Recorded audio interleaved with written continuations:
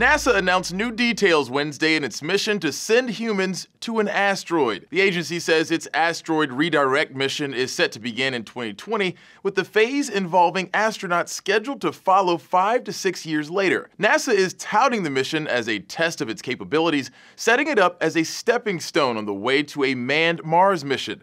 It's a goal President Obama has been pushing for years. We are setting a course with specific and achievable milestones. We'll start by sending astronauts to an asteroid for the first time in history.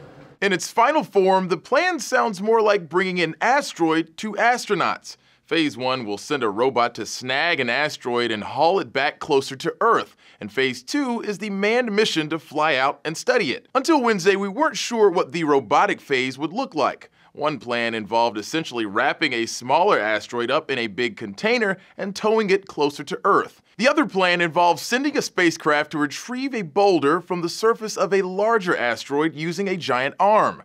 That's the idea NASA ultimately decided to pursue. We already have a good idea what the human phase of the mission will look like, though. The agency tested its Orion spacecraft late last year, demonstrating that it can carry humans farther from Earth than ever before, including to a nearby asteroid.